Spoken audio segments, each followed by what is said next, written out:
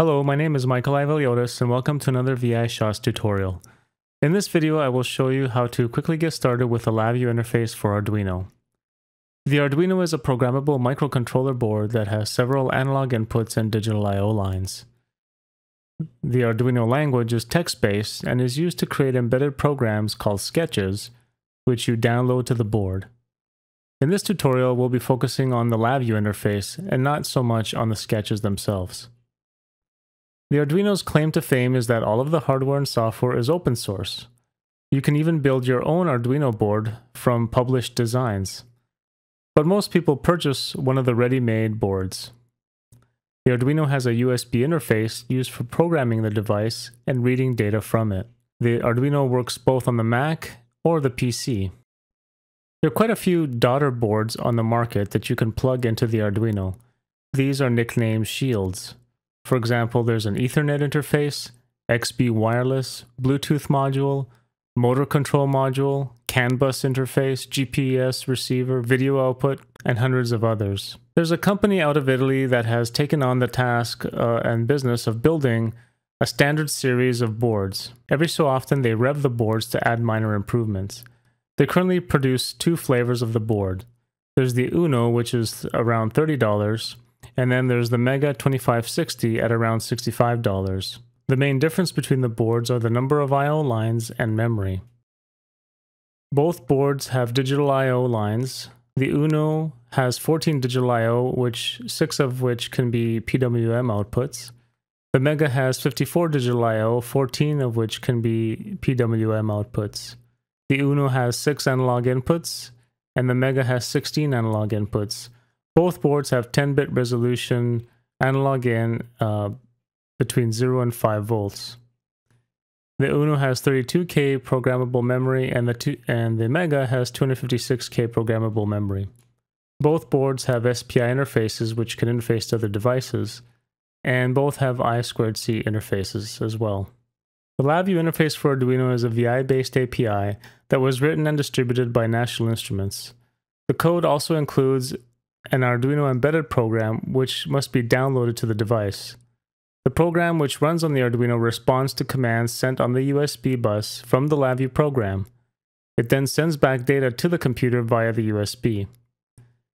The LabVIEW VIs provided allow you to read back the analog inputs, control the digital I/O lines, and use several other features of the Arduino hardware.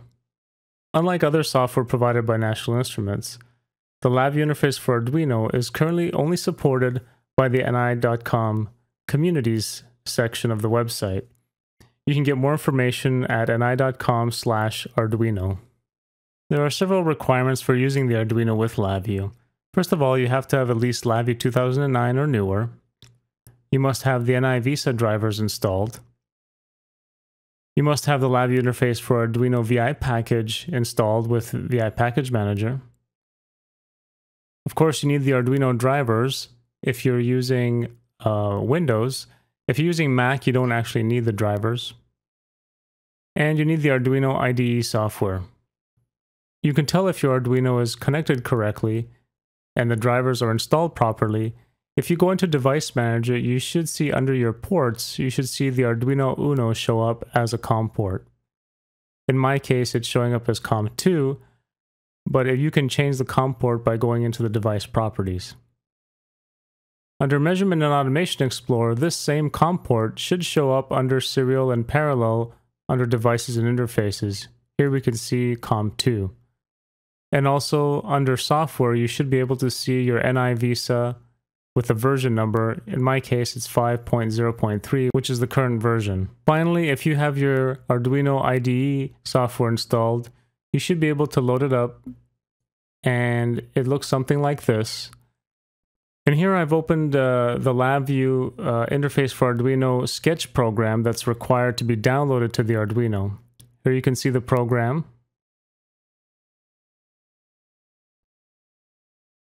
And this, I've already loaded it up, and it's located under the LabVIEW installation folder. It's under Program Files, National Instruments, LabVIEW version, VI-lib, LabVIEW interface for Arduino, firmware, LabVIEW interface for Arduino base folder. and the file is called lvifa_base.pde. And if we download it to the Arduino, actually it's called upload here. We upload it. You'll see the status saying uploading to I/O board. Again, this must be done before you can actually use LabVIEW with the Arduino. You'll get some status messages here, and it should say done uploading. This is a simple example I quickly put together to show how to use the LabVIEW interface for Arduino. If you're familiar with the 1980s TV show Knight Rider, there was a car on that show which had scrolling LEDs on its hood. The car was called KITT, and this software simulates the scrolling LEDs found on that car. So if we run the program, you'll see that the scrolling LEDs scroll left and right. Let's take a look at the code. Here we initialize the Arduino to COM2, which is where I'm connected to. I initialize 12 of the digital I/O lines as outputs. Here I initialize an array of LEDs, an LED pattern, and I'm making an array of LEDs that are all false. And here I'm indexing through the LEDs, replacing 3 LEDs and making them true, and scrolling those 3 LEDs from left to right and right to left. Finally, I'm writing this LED pattern to the output lines. While inside this loop, I'm also reading an analog input of the Arduino, which is connected to a voltage divider or potentiometer that is feeding that 0 to 5 volt signal into one of the analog inputs. And I'm outputting that voltage here on the screen. At the end, I close the Arduino and I'm done. So as you can see here, we have the Arduino hooked up to about 12 LEDs and a potentiometer, which is connected in a simple voltage divider setup to 5 volts, which is provided from the Arduino, into one of the analog inputs. If I adjust the potentiometer to the left, you'll see that the scrolling LEDs scroll by faster. And then if I turn the potentiometer to the right, the voltage increases, and thus the delay increases in our while loop, so the LEDs scroll by slower.